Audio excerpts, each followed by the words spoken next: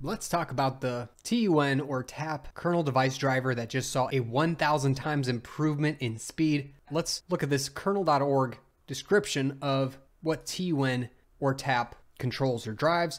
TUN TAP provides packet reception and transmission for user space programs. So this is important.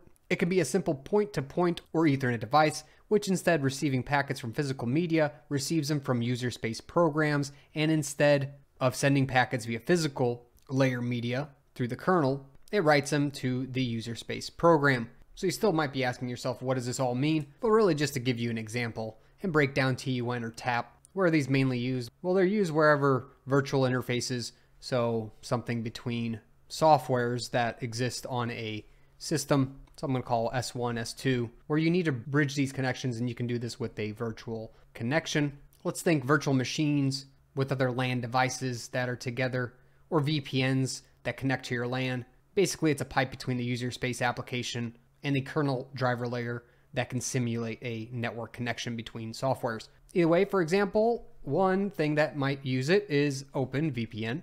Another thing that you're probably familiar with is QEMU, the hypervisor emulator for virtual machines. So how in the world did this driver just receive a 1000x improvement?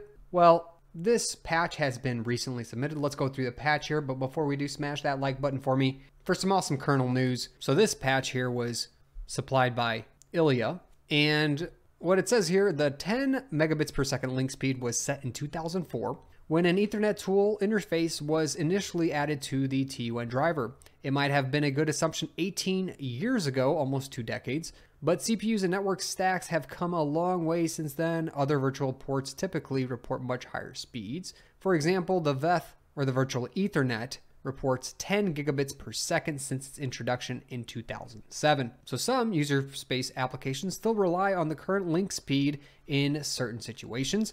For example, Open vSwitch is using link speed as an upper bound for the quality of service configuration if a user didn't specify the maximum rate. So one thing I do want to say is a lot of people who have familiarity with this TUN virtual adapter will know that it has an upper bound limit of the 10 megabits per second.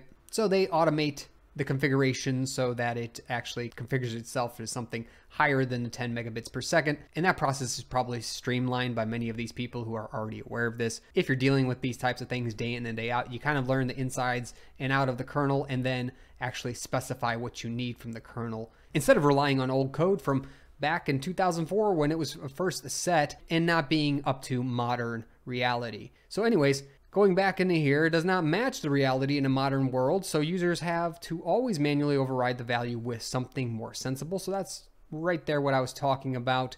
They have to actually update that themselves to avoid configuration issues, example, limiting the traffic too much. This also creates additional confusion among users. So people who don't understand this might be asking questions, where in the world is my bottleneck coming from? It could be from that VTAP or TUN adapters. So what the proposed change here is to at least match virtual Ethernet at 10 gigabits per second speed. Also, it seems like a more or less fair assumption these days, even though CPUs can do more. Alternative might be to explicitly report unknown and let the application or user decide on the right value for them. Basically, what's being said here is they're going to up the value from 10 megabits per second all the way up to 10 gigabits per second, giving us that 1,000 times improvement in speed on these kernel device drivers. Let's actually check out the code here because it's kind of funny to see how easy this patch was. It's just a matter of a suggestion by Ilya. And let's see here. Here is the submission. So the command base speed is set to speed 10. And all they did was add 3 zeros at the end and made the command base speed 10,000 instead of 10.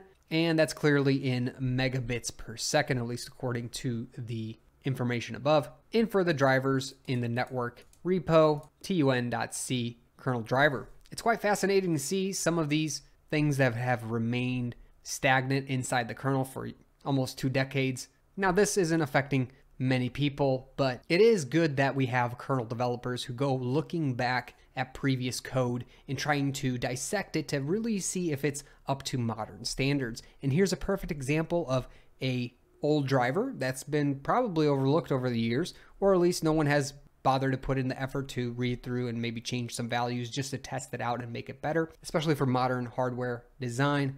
A lot of people have been probably getting around this problem by automating the configuration themselves and getting away from the slower speeds. But again, it's great to see developers going back and revamping that old code.